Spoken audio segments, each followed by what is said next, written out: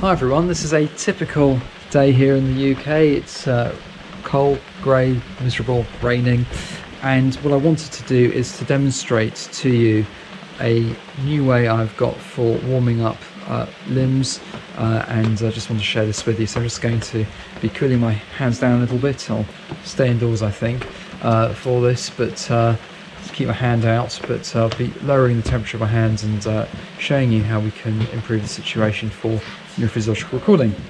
The temperature outside when I was testing this a little bit earlier was 16 degrees. Internal temperature of the house was 22 degrees. And what I've done is I've bought a warming mat. This one is made by a company called Boira, and I'll just show it to you. So it's got a washable cover, which is very important. You can see over here the coils as well, which heat it up, and basically it's really a warming device for people with neck and lower back issues, as sort of to soothe them.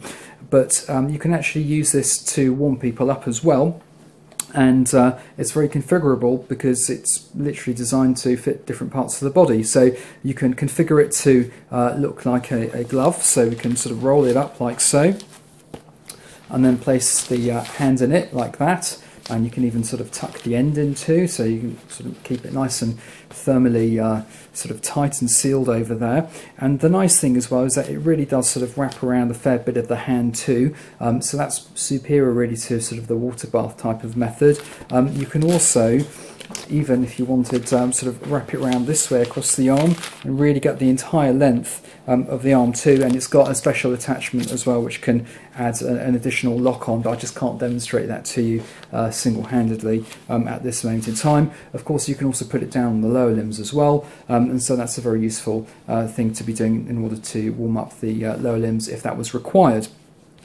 So this thing has got a number of different settings. So this goes from 0 to 3, well obviously 0 is 0, but you go 1, 2 and 3. Number 3 is nice and warming actually, doesn't get burning hot, which is an important thing from a safety perspective really, and it really does do a good job. So what I'm going to do is I'm going to show you what it looks like in terms of warming this up.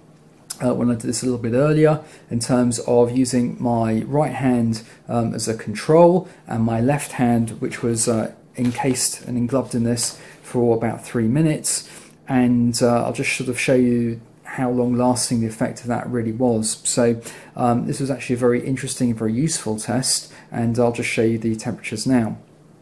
For the sake of expediency, I'll just show you the temperatures here. To begin with, the control hand is only at about 29 degrees Celsius. I then switch over to the warmed hand after 3 minutes, and you can see that its temperature is about 33 degrees Celsius.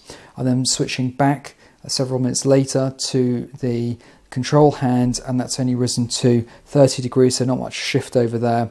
And then I'm switching back to the warmed hand about 5 minutes after all of that, and it's still at the 32-33 degree stage, so quite a lasting effect.